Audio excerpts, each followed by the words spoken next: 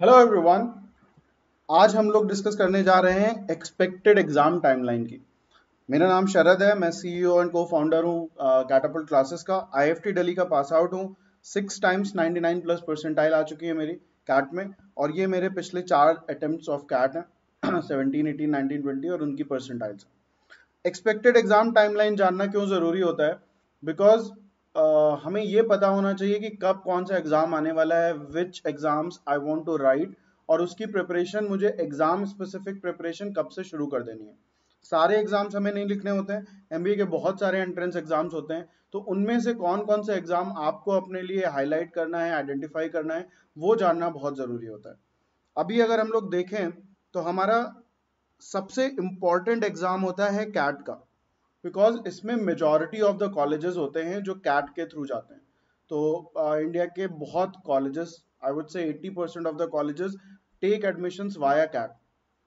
इसी के साथ साथ पैरेलली हमारा एनमैट का एग्जाम स्टार्ट हो जाता है। एनमैट का एग्जाम नार्सी मोंजी के लिए होता है, इनके डिफरेंट इंस्टीट्यूट्स के लिए होता है, और लास्ट ईयर नवंबर टू जनवरी चला था। इनकी एक रेंज होती है। कैट का एग्जाम स्पेसिफिक डेट में होता है, 1 डे एग्जाम होता है। नार्सी मोंजी का एक रेंज्ड एग्जाम होता है, और इसमें मल्टीपल अटेम्प्ट्स भी पॉसिबल होते हैं। तो मैं अभी आगे चल के हर एग्जाम का स्पेसिफिक वीडियो बना दूंगा, जिसमें उसका पैटर्न, क्या स्पेसिफिक तैयारी करनी होती है, उसका ड्यूरेशन, उसकी डेट्स, कब फिल करना चाहिए, कब नहीं फिल करना चाहिए, कौन सी डेट्स सेलेक्ट करनी चाहिए, ये सारे डिटेल्ड वीडियोस में हम डालेंगे। इस वीडियो में हम बस ये समझ लेते हैं कि कौन कौन से एग्जाम्स हैं और कौन से एग्जाम्स आपके लिए इंपॉर्टेंट हैं। So all those who are targeting top colleges, cat definitely लिखना है, नारसी मोंजी के लिए एनमैट भी लिखना है। थर्ड एग्जाम जो आता है वो होता है आईआईएफटी का। आईआईएफटी से जहां से मैंने पढ़ाई करी है, ये कैट के नेक्स्ट वीक में होता है। इस बार बहुत डिले हो गया था because of Covid and all, but usually cat जिस हफ्ते होता है उसके एक हफ्ते बाद आईएफटी का होता है। तो कैट की प्रिपरेशन जो हम लोग करके रखते हैं उसको हम तुरंत आईआईएफटी में यूज कर लेते हैं। इससे आईआईएफटी के दोनों कॉलेजेस दिल्ली एंड कोलकाता का एडमिशन होता है, और इन्होंने अभी एक नया कैंपस भी खोला है, तो वहां का भी एडमिशन आईआईएफटी अपने एंट्रेंस एग्जाम से कराता है। 1 डे एग्जाम होता है और सिर्फ आईआईएफटी के लिए होता है। This exam is for range of colleges. These two exams are only for their specific colleges. IIFT में क्या पढ़ना होता है, कैसे पढ़ना होता है, अगेन हम डिटेल्ड वीडियो में डिस्कस करेंगे। उसके बाद हमारे पास आता है स्नैप। ये 4th वीक ऑफ दिसंबर में होता है। ये भी सिर्फ सिम्बायोसिस के जितने भी कॉलेजेस हैं, इंस्टीट्यूट्स हैं, उनके सबके लिए होता है। तो SIBM पुणे हो गया, CMHRD हो गया, इस तरीके के जितने भी कॉलेजेस हैं उनके लिए स्नैप का एग्जाम होता है। पिछले साल अगेन ये दो मल्टीपल बार हुआ था, बट यूजुअली 1 डे एग्जाम हुआ करता है। स्नैप के साथ ही साथ हमारा माई कैट भी आ जाता है। अब देखो, जिसको माई कैट में जाना है या स्नैप में जाना है, सो they have to decide which exams they want to right. बहुत बार क्या होता है, एग्जाम डेट्स कोलाइड कर जाती हैं या फिर इंटरव्यू डेट्स कोलाइड करती हैं। तो माई कैट जो होता है ये यूजुअली मार्केटिंग के लिए, एडवर्टीजमेंट के लिए है, इन सब मीडिया के वर्क के लिए माई cat is a very good college. So if you want to work in the media industry, if you want to work in the communication industry, this college is the college that you want to get into. MyCat, इसका भी exam कैसे होता है, pattern क्या होता है, ये सारी चीजें हम लोग डिटेल में डिस्कस करेंगे। Now again we have another exam which is CMAT। ये भी एक रेंज ऑफ कॉलेजेस के लिए होता है। तो कैट और उसके बाद CMAT, ये दूसरा एग्जाम ऐसा है जिसमें बहुत सारे कॉलेजेस पार्टिसिपेट करते हैं। तो आपके CMAT के स्कोर के बेसिस पे बहुत सारे कॉलेजेस लेते हैं। So you should also right CMAT। CMAT से Tier 1 कॉलेजेस बहुत कम मिलते हैं, but people who are looking at Tier 2 colleges, CMAT is the exam that they should definitely right.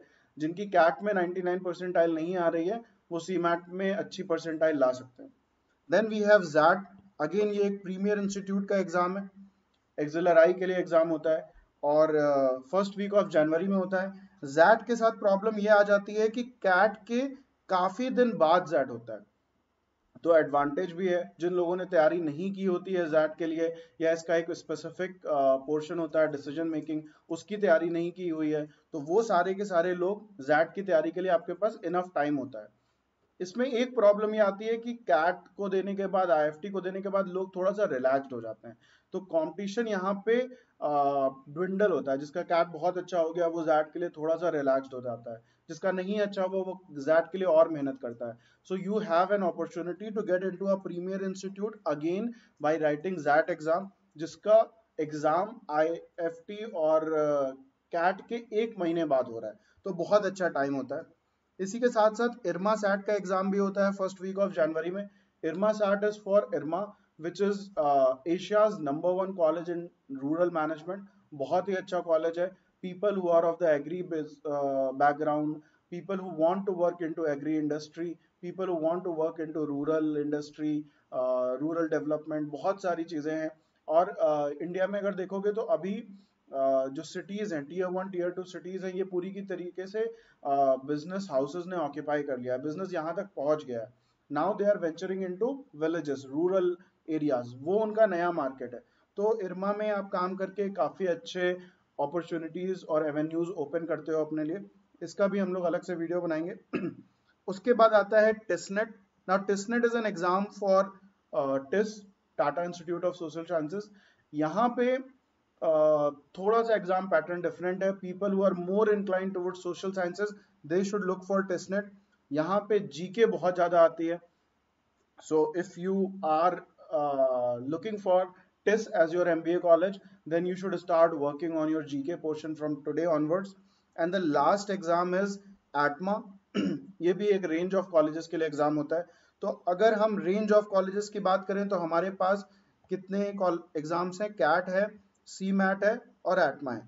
ये 3 एग्जाम तो हमें देने ही देने if you want to open our chances to take admission into lot of institutes.